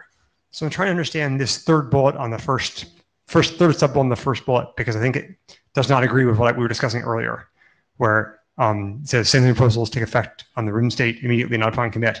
But I understood from Richard that that was not the situation for people being banned from the room. So this is effectively saying that in order to get the sort of order of operations here, you do need to have like the actual room state to take effect, because the user isn't a client. So the user can't commit anything. And so if you want to add that user, their clients can be added at any point later on. And so same thing with leaving. Like we want to remove, the user just wants to self-evict or is evicted through a ban. Their clients need to be removed immediately. The protocol document requires that the clients be removed promptly. Although, it's to sort of allow the room to continue in other aspects without necessarily needing to wait for the user operation to conclude. Okay, but that's the opposite of what I understood Richard to be saying 45 minutes ago. I don't believe so, but I'll let Richard go on. So, maybe this is a good time for Richard to chime in. So I don't think I was being inconsistent with this. I think maybe the thing that the picture was maybe missing from my slides is that I think what this protocol envisions is basically that the hub server has a stack of proposals that represent the delta between the committed state and the latest kind of signaling level state that the server is aware of. So like when a user is banned, that user's devices get the removes for that user's devices get added to that stack of proposals, and it's up to the hub server to require that stack of proposals to get committed before meaningful client actions get done in the room. So, but at the same time, the server can enforce stuff based on that stack of proposals before some client comes online to commit them. So it is true that the signal the higher level than MLS state can run a bit ahead of the MLS state, but that's consistent with the preemption rules where the MLS state kind of trails and has to be consistent with the higher level state. Okay, but this again, but that's not what I understood the situation to be. What I understood the situation to be earlier was you said that when someone is evicted from the room, they're moved from MLS first, and then they're moved from the higher level state. And now you're telling me the opposite. I think this may just be a question of what states people go into. I think that they can immediately go into a still someone we're aware of, but forbidden to do anything, sort of state. So effectively not able to participate in their room, but still tracked. Well, I guess, but I think that this goes back to the conversation we had yesterday on MIMI about the status of the cryptographic state and users which are still part of the cryptographic state, but not part of the affirmative state, right? Not part of the apparent state of the user, right? So I guess I'm just fighting for 100 degrees. I think that's why we have this. That consistency is why we have this distinction. Well, someone is not removed from the visible state before they disappear from the cryptographic state. Okay, but you had 3 boxes. You had a authorization box, you had a participant box, and you had an MLS box. And what I understood the situation to be was that if someone was in the MLS box, they had to be in the participant box as well. That's what I thought you said. Correct. And so when I say it takes immediate effect, I don't understand what that means if it doesn't mean the opposite of that. When you say so I think I'm hearing what the discrepancy is, which is this take immediate effect only applies in the add case, but in the remove case that we discussed before, it was sounding like if the hub receives the proposal for the participant list for the participant to be removed before that participant has been removed via an MLS commit, it should not take immediate effect because you have to wait for the MLS commit. Okay, but it just says it does. Yeah, that's all. That this is inconsistent with that. That's all. This only applies on the add side. It doesn't apply on the leave side. So. I think what Alyssa is saying would be correct. Okay. Okay. Great. So the bullet on the slide is not correct. Fantastic. Okay. Matthew? Yeah, I just wanted to ask a clarifying question about room state. So it says here that room state only includes participant list changes. And I'm wondering what the position is from everybody here on whether we should be tracking arbitrary key value data on rooms, things like the name of the room or the topic of the room, or not policy information, but just general decoration, what the avatar of the room is, that sort of thing. And whether that's just not yet spec'd and we're focusing specifically on participant lists, or whether this is meant to be a generic mechanism for handling key value data like that. Yeah, the current draft is very much focusing on the participant list because it is the collection of consensus that we have within the design team. Other state changes could be applied, say like room name, topic, that sort of stuff. But yeah, very much curious as to what the room here and online believes is the correct answer there. Thanks. Richard?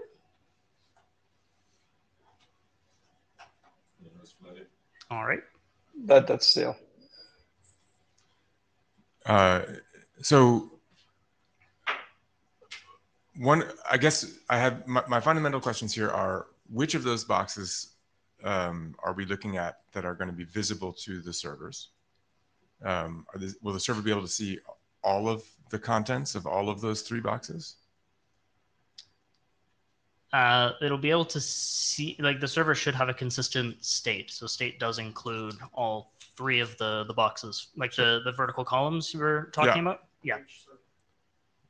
Do all the servers have all of the visibility? The hub server and all of the participating servers can see the contents of all of these pieces? Yeah, so they will have a consistent view of the policy, the publicly exposed MLS group state, and the participant list in particular. Okay. Okay. So I don't want to beat the add remove horse further to death, but it just seems to me like the state needs to be not just there's a banned state in the green box, and there's a probationary state in the blue box in the middle. I don't remember the colors of the box anymore. The middle box has a probationary state. Banned state is in the pink box. Well, the ban state has to be in the authorization. There's an authorization policy, which is where the ban has to happen, no? So so bans are not necessarily part of authorization, because the authorization would be, can you send this message, not are you banned? Like, it's a slightly different question. So the membership or the participation states, specifically join, ban, and remove, those are considered part of the user participation state. So if you wanted to ban a user, the policy or authorization involvement is more on the side of ensuring that you as a user have the capability to be able to do that action. We don't have that defined in the protocol document at the moment. Like, we don't have RBAC or anything like that. But yeah, like, it's very much the idea of. Okay, so we need to work through those workflows in more detail about what the actual states are that are needed per user. Yeah, okay. They are defined in the document. Yeah, and DKG, if I could give you an example of, if we assume that the green box says, the policy over on the left says that moderators and admins are allowed to ban people.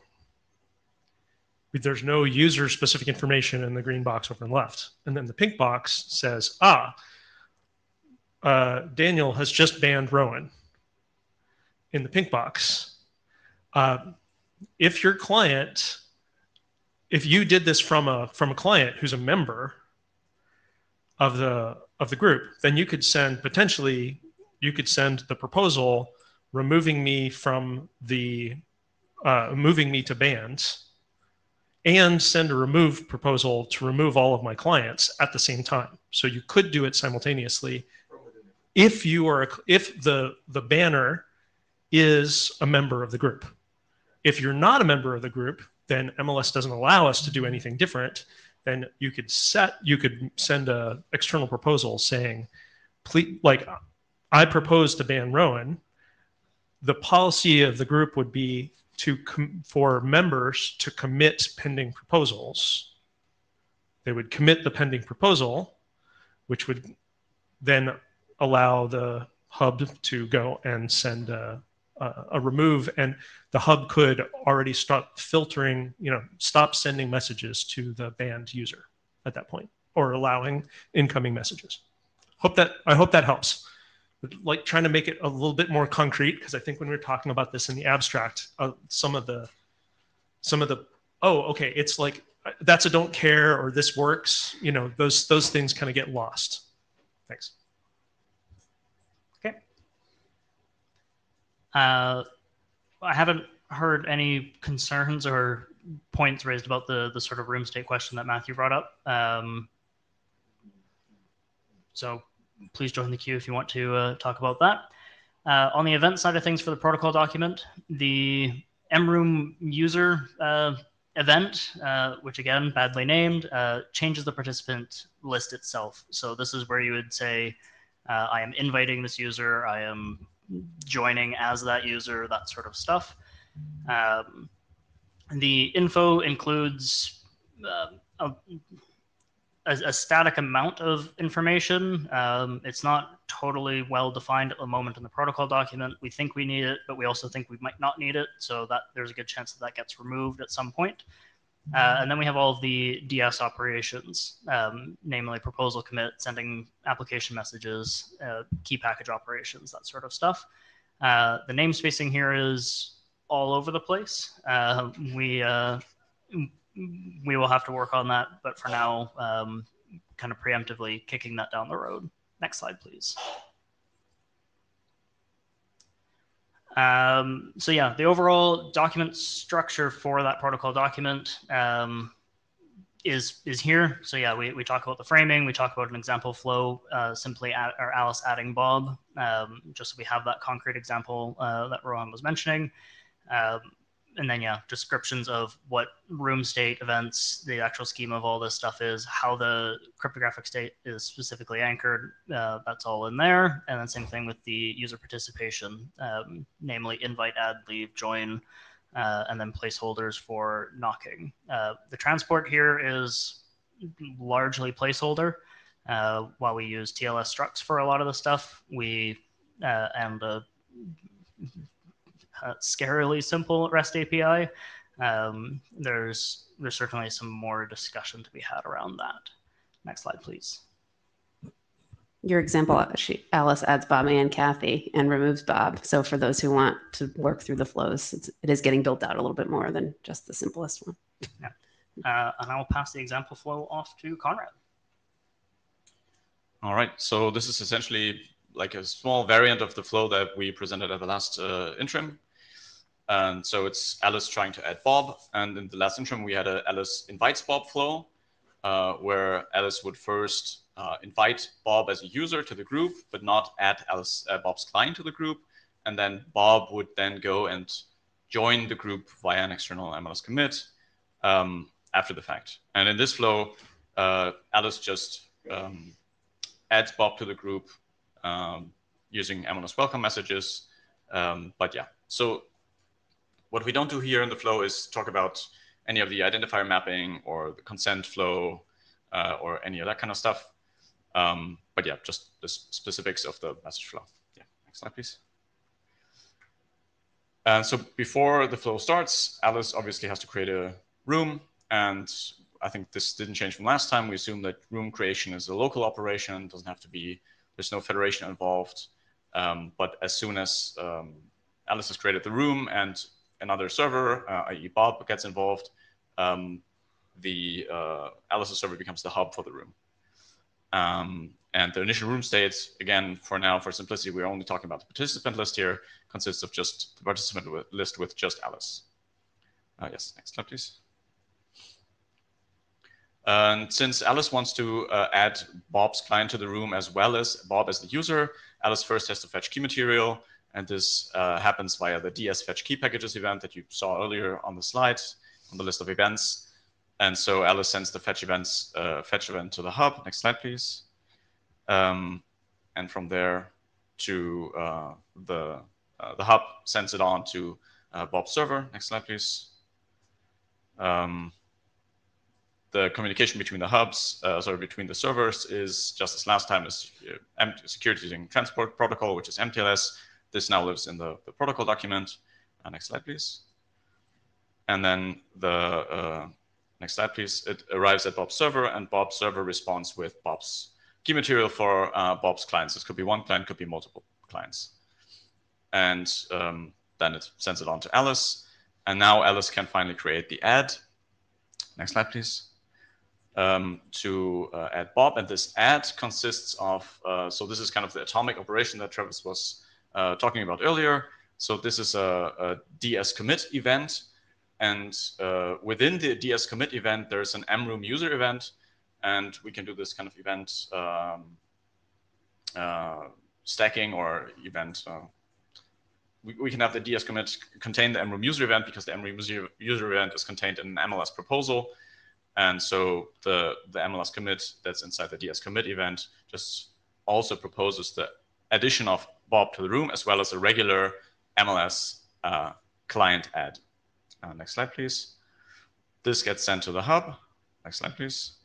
And then the hub already has the whole room, the MLS room state, can update the state, both the participant list, where Bob immediately transitions to the joined state, and Bob's client gets added to the list of clients. Next slide, please. This gets transferred to Bob's server, just as before with the key package request. Next slide, please.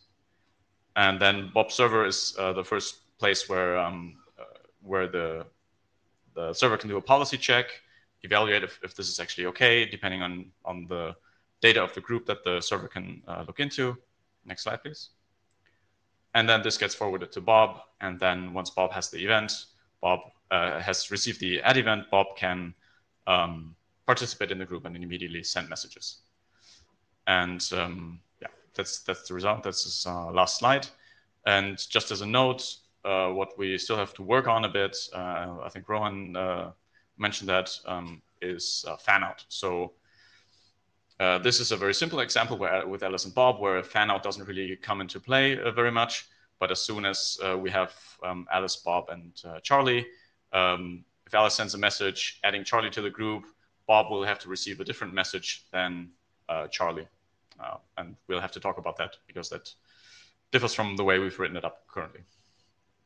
But yeah, I think that was that.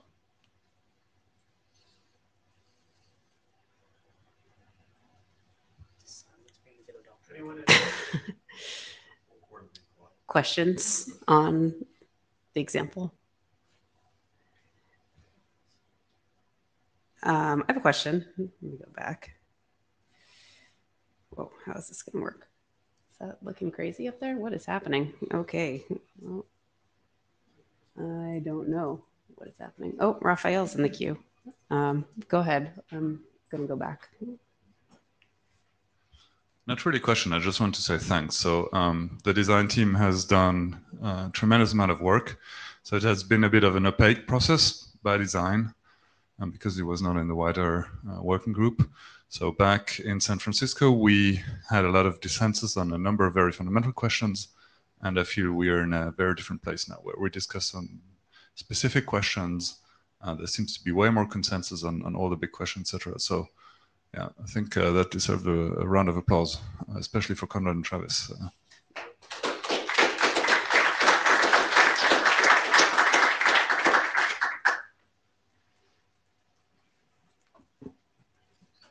Hi. I wanted to ask a terminology question because an awful lot of this hinges around the idea of events, which historically have meant something slightly different, or at least people coming from a matrix land will know them to mean something slightly different. A matrix, an event, is something that happens in a room. So it's a message, or it's key value state, or it's a typing notification, or a read receipt, or something like that. So it's basically the sort of main object primitive for describing communication. Whereas here, it feels as if we're using the word event to almost describe an RPC mechanism of a method, an operation that one is performing upon the room. And I wanted to get a steer from the working group as a whole on whether event is a good word for that, in which case we stick with it and lean into it, or whether it confuses people, and whether I've been brain damaged by Matrix. I agree. I agree. In some cases, it looks very much like a call and like a query and response sort of pattern more than anything else. But I mean, in many instances, and this is the case both for the fetch keys as well as the add that we just saw, it goes like through the hub and onto some other server. So it's not just a straight up, sender and recipient flow. There's an intermediary in the middle who does something maybe dependent on the room state or has to look at it. And again, I'm not super familiar with the way that the matrix terminology and what exactly it means for something to be an event.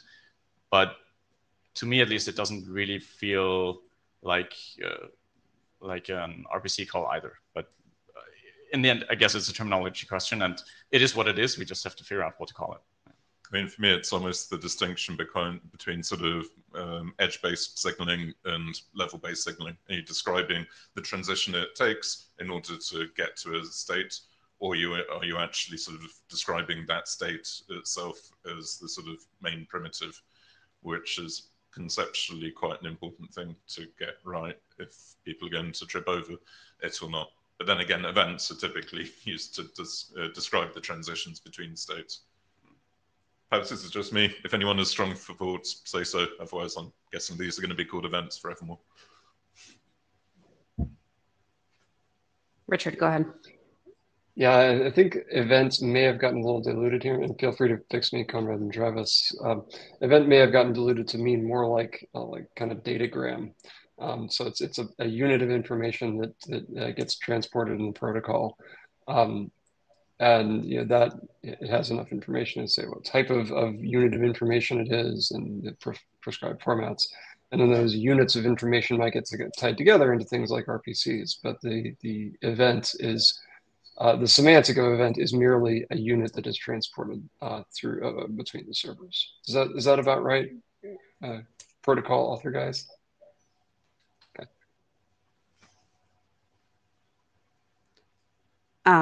So my question was going to be, where in this flow does the room policy get set? I guess in this flow, the room policy would get set at the point where Alice creates the room. Although admittedly, and I think that's what Raphael alluded to, like we're not in a place where I think we're still working on figuring out, terminology and the basic flows. And of course, policy is important, especially with regard to the discussions we had on which state changes when and which state lags behind. So that's important to figure out. But in terms of setting or changing policy dynamically in a room, I think for now we assume that's happening in the beginning, and then I'm sure there's going to be an event or whatever we want to call it that then changes the policy. But I think in this example specifically, it's the creation of the group where the policy is set. Okay, so it's prior to this key fetch. Yeah. Okay. Yeah. Okay. Any other comments? I'll just note also along your lines of the policy setting, there's also a notion of that we're going to need to tackle here of consent, which we haven't tackled in this basic example. But Rowan has been keeping us well aware in the design team that we will need to track issues of consent in this framework. We just haven't quite gotten there yet. Rowan. Hi, Rowan May. I'm really curious if maybe we could get a show of hands for, do people think that this is going in the right direction? Because, it's kind of, we didn't get a lot of feedback from this presentation. And the design team obviously did put in a lot of effort, especially in the last 2 weeks, to kind of stitch a bunch of things together. So. Yeah, I mean, this is kind of the struggle. The document was published like 2 days ago, and when we took the show of hands, there's only like 10 people who've read it. So, I mean, I would invite those people to come to the mic, but I don't think we really need to do a show of hands because it's not going to be that meaningful among a group of people who haven't read the document. So, anybody who has an opinion, who hasn't spoken yet, who has read the document, please come up. Yeah, I think the mandate we got last time from the working group was to figure out the documents a bit more as well as the basic flows. And so it would be great to get feedback on what we've done over the last few weeks. I know I've already spoken, but I guess I didn't give any feedback on the document itself. Plus, I'm also part of the design team, so I've already given some feedback there. But from my perspective, this is a pretty good mix of what we were talking about in San Francisco, where there were two very divergent ways of thinking about this, of the hard-coded MLS MIMI-DS approach at the time versus the linearized matrix approach that was almost at the other extreme of ignoring the MLS specifics and not necessarily making the best use of the primitives that you do get when you have MLS. So I'm pretty, what's the right word, enthusiastic, hopeful that this is best of both worlds, in that it does provide an on-ramp where people using existing encryption like the double ratchet or I know static key-based end-to-end encryption can basically replace the what we were calling a MLS-shaped blob, which is effectively now the MIMI-DS interface, with something that provides the same interface when plugging either east-west or south into MIMI protocol. But if you, frankly, it works best by far if you are actually using MLS. And obviously you can benefit from the MLS proposal and commit mechanisms that we're talking about as the mechanism to go and consistently synchronize state across the various different servers. And so it's almost a breadcrumb trail that if you were a big messaging provider today who's got billions of people talking double ratchet, you can start off using this at the protocol layer as a way of modeling the users and modeling policy in future, modeling things like key value, and obviously having a common language in the form of the content format. And you can replace that crypto block with a whole bunch of legacy double ratchet stuff. However, you would be framing things up as MLS commits, which have got MLS proposals, I should say, which have kind of placeholder stuff in there for the MLS specific data, which would probably be blank, as I understand it, if you're not yet talking MLS. But it goes and increasingly encourages you to converge on MLS in the longer term. So that was my big concern in San Francisco, that we were ending up basically hard coding everything completely to MLS in a way that would not get uptake in the real world. Whereas here, I think we've got this two-layer strategy, which allows the protocol to apply to the systems right now, that you would be able to bridge from an existing system like Matrix or XMPP or whatever big messaging provider into this as a common language, and then down the road converge on MLS as the scalable standards-based end-to-end encryption blob too. Sorry for filibustering, but that's basically where I'm at. Thanks, Alan.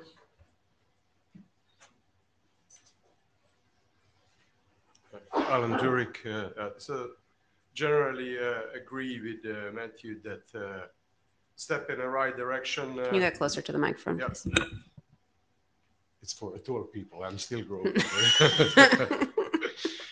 So generally happy with the progress, especially last 2 weeks. So as Raphael said, a thumbs up to especially those two guys, those two gentlemen. There was really very worried after San Francisco, because it looked really horrible at that point in time, and it continued then for weeks.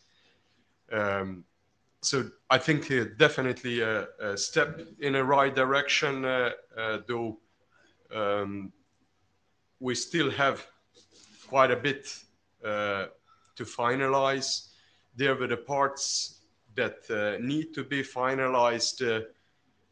We need also to be careful that we do not compromise too much on MLS related parts for the benefits of something that may be with a double ratchet very important, because those guys that are using double ratchet and that want to interoperate with a double ratchet, in most of the cases, they don't care about IETF or they don't care even about interoperability.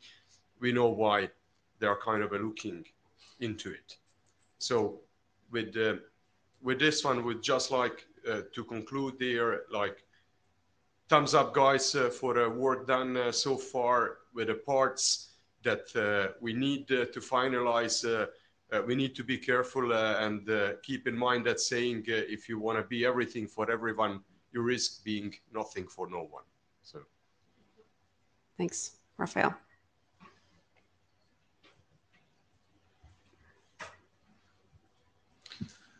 Yeah, also just to reiterate on these closing remarks, and just going to say very obvious stuff. So in San Francisco, as Alan just said, the situation was not looking that great, and then this design team was formed ad hoc, more or less, and tasked with resolving all these issues, and in my mind that has happened. So we are at a state where there's consensus among the design team that we have, the basis to continue iterating on more specific questions. Obviously there are many open questions, but that is fine. And so to put it very bluntly, this is heading in the right direction to have a concrete proposal for adoption. We've named the documents. We have the basis there. There isn't anything that is super contentious in the documents right now. There are open questions, but not points of contention any longer. So in case that wasn't obvious, I just wanted to state that. Thanks. Just since you were in the queue before, I'm going to take 2 minutes to figure out the next steps, if that's okay. And then if we have time, we can come back. So it would be great to get to a point where the working group could consider adoption of something here. And I'm wondering, since this seems to be kind of driven by the interim schedule and giving people deadlines to rev the documents, what seems reasonable to the people on the design team as far as, let's say, if we wanted to have an interim first week of December, can you get your next rev of these documents done a week in advance of that to give people time? Do you want to do that on the basis of this set and just give people more time, since a lot of people didn't get time to read these before this meeting? Like, what do you want to do as far as driving towards an adoption decision? Richard, go ahead. I didn't quite have a concrete suggestion yet. And I think that there's a little bit of a question of how mature we want things to be before we adopt them. I think we have enough in the documents right now to kind of articulate direction, but it's a little bit of still a little starting in terms of the technical content. So I think we could probably go to an adoption call with the documents that we have now, if folks are comfortable, mainly in terms of adopting in terms of establishing direction. But it seems like with another couple of weeks, we could probably get a little bit more technical content, maybe build a little more confidence. So it's kind of up to what folks are looking for in the adoption. So does that imply document updates or no document updates? I mean, personally, I would probably go ahead and adopt without document updates. But I think a little bit more feedback from the working group would be helpful before we kind of make that final decision. Okay, that's helpful for Tim and I. Go ahead, Matthew, you have the last word. No, I just wanted to respond to Alan's point earlier about the risk of being all things to all people, and the fact that the MLS sort of good stuff might get diluted by trying to support people who aren't on MLS today. We do have concrete data points. The folk who aren't yet on MLS well, basically, you're right, that they wouldn't necessarily follow an IETF standard for the sake of it, which is why the onus is almost on us to provide the breadcrumb trail and on-ramp that encourages them into the process here in order to speak the common language. I think we've got the right balance here without compromising on the MLS side, but we also have concrete data points that this approach can bridge through to DR successfully, and that the strategy seems to be working. Great. Thank you both. Thanks everyone for your engagement, and we'll see you tomorrow, where we're going to talk mostly about discovery, and maybe Rowan will bring back a couple of if you want to talk about mentions and encoding in more depth, we can do that tomorrow too. We have time. Yeah, if there's interest. Okay. Thanks. Thank you for taking notes.